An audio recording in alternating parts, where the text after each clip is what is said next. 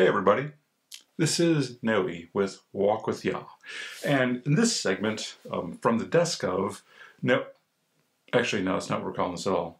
Actually this is Q&A. So in this Q&A, I want to talk about this topic, and I want to ask you, I'm going to turn this around on you, is it easy for you to criticize others? You know, in this day and time, everyone has an opinion, everyone has something they want to say, everyone wants to be heard, and even a lot of times on the comments and stuff like that in some articles, I mean, a lot of people jump down to the bottom to see what people have to say, and you know, some of them are pretty funny for sure, but a lot of it's just very negative, a lot of it's very hateful, and I kind of want to focus on that. For those that call themselves disciples of Yeshua, of Jesus, those that are wanting to be more like him, that want to be, you know, under his training, if you will, trying to live his Bible, I really wanted to think about that, about what we're actually doing, because it's very easy to call yourself a believer.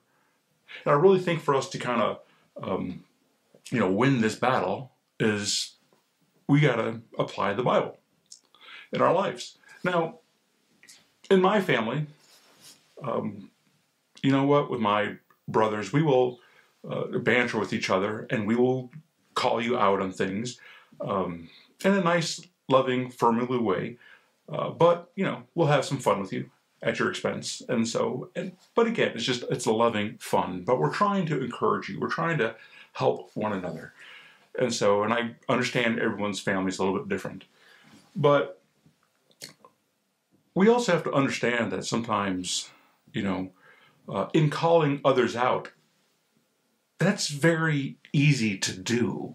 And there's just not much accountability. There's not much growth there. I mean, it's kind of like, you know, you're a child, basically. And like, there's just no growth there. If all you want to do is call out other people, what if everyone called out your stuff, you know, and just, if you were on the center stage. And so in Matthew 7:4, 7 verse 5, it talks about, you know, being a hypocrite, that we need to remove the planks from our own eye before we start being critical of others. And so in Philippians 2:3, it says that we should look to out for not only for our own interests, but the interests of others. We need to be problem solvers, encouraging people, using the gifts that he has given us to help each other and not tear each other down, which again is very easy to do. Anybody can do that.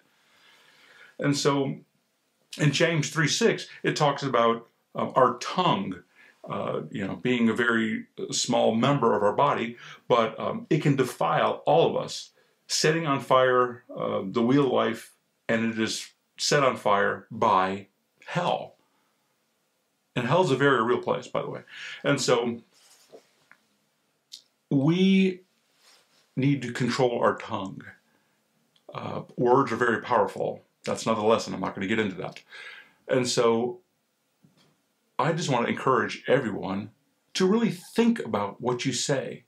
Think about those that, you know, may actually need an encouraging word. Those that are hurting themselves. And the Bible says in Philippians 4 verses 8 that we need to think about whatever is true and noble and righteous and clean and lovely. And all these things we need to think. You know, just to set our mind on the things above. And I really want to encourage you to, you know, even myself, to do better. And so because if we're in this division, if we're a divided nation, a divided world, just tearing at one another, and who wins, really? The enemy. So, anyways, just want to give you something to think about. And if you find that you have a problem with having this critical spirit, if you're, feel that there's something wrong in your life that's kind of keeping you from doing that, you just can't let stuff go, please feel free to reach out to Walk with Yah, as maybe there's something there. Maybe there's something that you haven't uncovered yet that needs to be healed, you know. And so, anyways, just here for your biblical thought for the day. This is Noe with Walk with Yah, and just remember, maybe your miracle could be next.